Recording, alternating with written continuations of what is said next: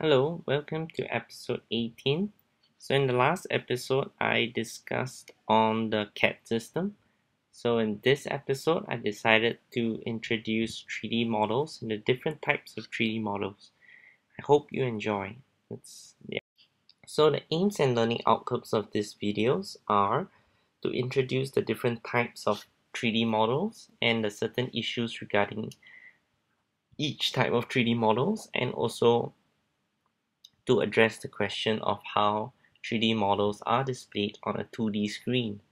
So the learning outcomes are hopefully that you're able to describe what is a wireframe model, what is a surface model, and what is a solid model, and how they are defined and what separates one from the other. Next, I hope you're able to list several issues to check before sending the file that you want to be 3D printed. Yeah. So to start it off, there are three types of 3D models. First, there's the wireframe model. Basically, it defines the vertices and the edges. Next, there are the surface models. Basically, defines the vertices, edges, and the faces. Lastly, there's the solid model that defines the entire solid. Yeah. So now let me go through in a bit more detail what is a wireframe model. Basically, a wireframe model is what you'll see in the picture shown. The vertices, which are the red color points, are defined as point coordinates, most likely in a Cartesian coordinate in which there's an x, y, and z. Then the edges, which is shown as a yellow color tube, are defined by a curve equation that's bounded by the two vertices. So yeah, next. So in this slide, you can see what I was explaining earlier of vertices. So the vertices x, y, and z are on a Cartesian coordinate, as you can see, x, y, and z. So these are there are three main planes. You can see one of the planes are x and y, the other plane is on z and y, and the last plane is on z and x. So these are the vertices in a Cartesian coordinate that you would find in most 3D modelers. So yeah. Next, we would like to know how is a curve defined. Basically, curve can be a polynomial curve. For example, the simple equation of y equals to ax squared plus bx plus c. So you can see that this curve is only on the x-axis. So to have a curve on the 3-axis, it will be a bit more complicated. As such, I believe the parametric curve equations could define such a curve. Other types of curve are the Bezier curve and the B-spline curve. Basically, these two curves allow users to have more control over the curves instead of being just a very static curve that is defined by an equation. The Bezier and B-spline curve allows the user a bit more ability to locally control the curve in the 3D space. So yeah. The next type of models we have is the surface model. Basically, each of the face lies on a surface that is defined by a surface equation. Each face is then bounded by the edges and vertices, as you can see from the picture shown. So yeah. So surfaces like curves can be defined polynomially. So you can see this ax plus by plus cz equals d. So if you want to know more about such surface equations, you could YouTube them. Other ways that surface can be defined are by parametric surfaces. Basically, parametric surfaces are patches of surfaces that are joined together to form a larger surfaces. And then we also have the Bezier and B-spline surfaces. Basically, they're derived from the B-spline and Bezier curves, so it allows a bit more control over the surfaces, I believe, in a 3D Cartesian coordinate. So yeah, let's move on. Last but not least, we have a solid model. So solid models are 3D shape which has a closed volume. You can also determine whether a point is inside or outside.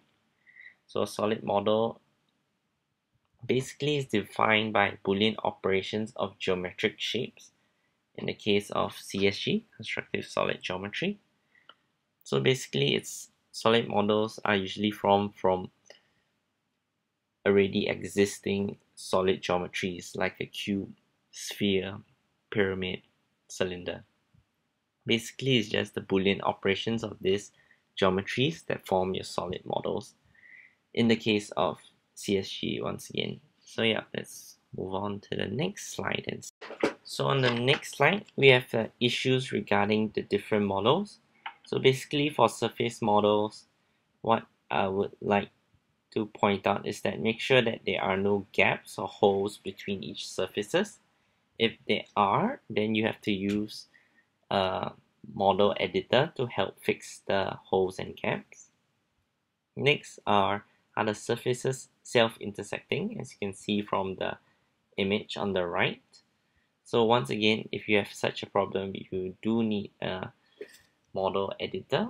Basically, they are either Magics or NetFab. So yeah, next slide. On the next slide, we have issues regarding solid models. Basically, what I want to point out is whether to check whether are there trapped volumes, because for certain 3D printing processes like the SLS or just any powder bed fusion kind of method, if you have trapped volume and the powder materials get trapped in the model, that's not exactly what you want.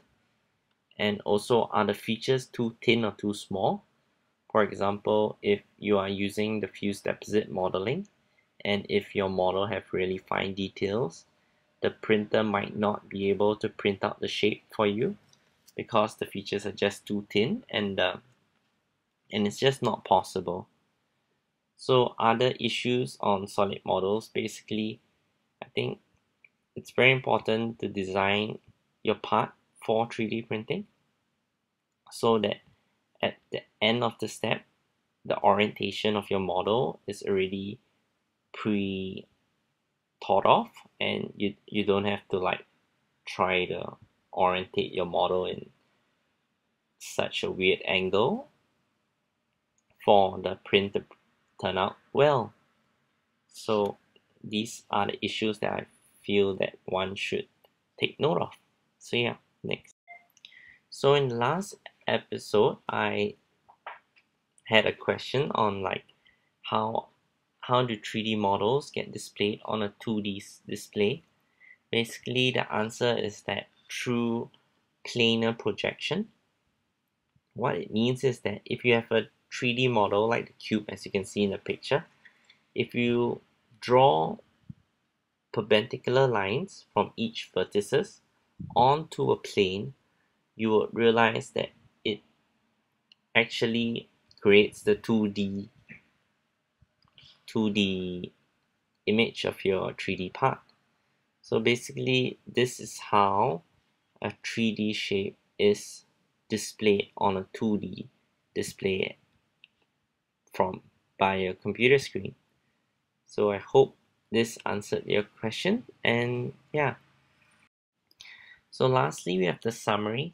So I know in this video I didn't really go through all the equations of curves and surfaces, because basically I want to keep this video related more to 3D printing than on to mathematics of some sort.